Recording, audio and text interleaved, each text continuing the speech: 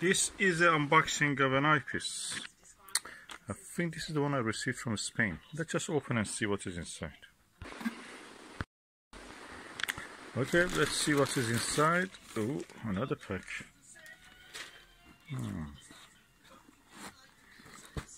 So let me open it. Let's see what is inside this. Okay, some bubbles, bubble wrap, and this is the package. So I have to take this package. Let me just take it away. Okay, this is the package that I've received, and it looks something inside it big, chunky. Let me see.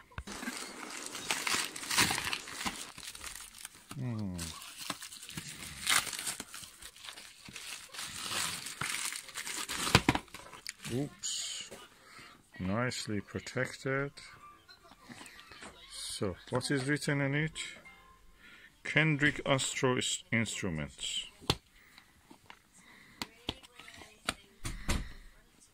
There's a twist, so I have to twist. So it has a William Optics cap. So is it a William Optics? Something related to William? Oh, this is a eyepiece attached to a camera adapter. So practically you can use a afocal eyepiece photography. Digiscoping, perfect for digiscoping. So that's for DSLR attachment or any other camera that you may have. So there's the screws here. So practically this is a ScopeTronix MaxView II multi-coated eyepiece. And this can be pulled up and down, so you can separate this also.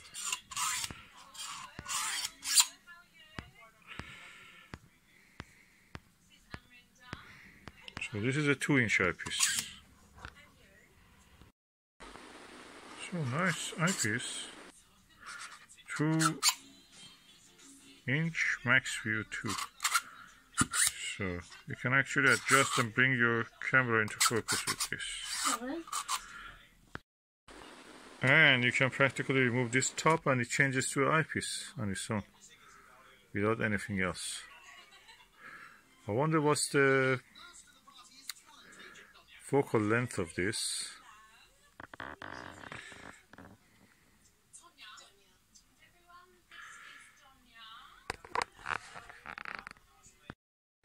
Okay, this is a 40mm eyepiece, 2-inch eyepiece. So 40mm, quite light for that, so I can use it more than the others.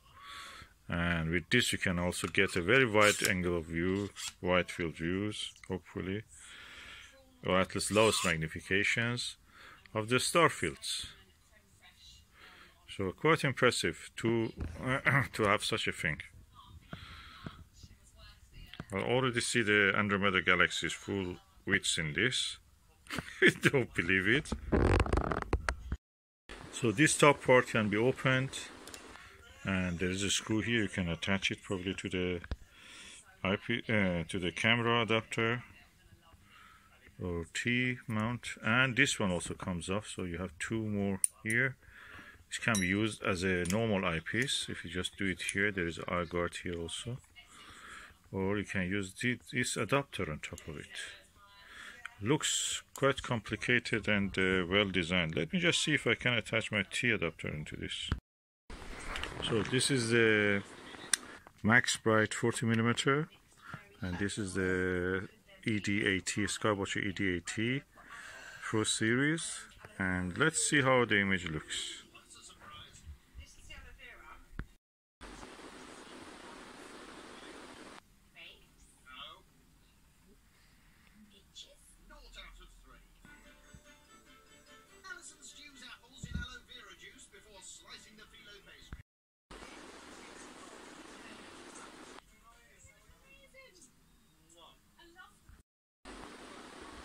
So that was the view. I'm really pleased with the view. That view is really wide, more than 50 degrees. It's around 60 degrees probably. Really impressive, and it's 2-inch and it's not very heavy, so it can be used with 2-inch adapters. Yeah, the image is really good, it's bright and it's nice.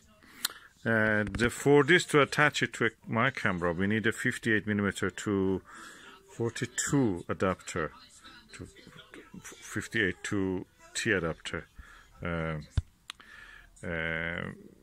attachment. I don't have it, so I have to get that. But I don't want to use it like that. But anyway, the eyepiece on its own is a bargain. So the rest of it will be coming into shape when I have that adapter.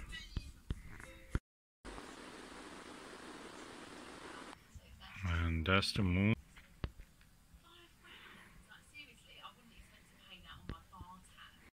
So I'm using the ScopeTronix MaxView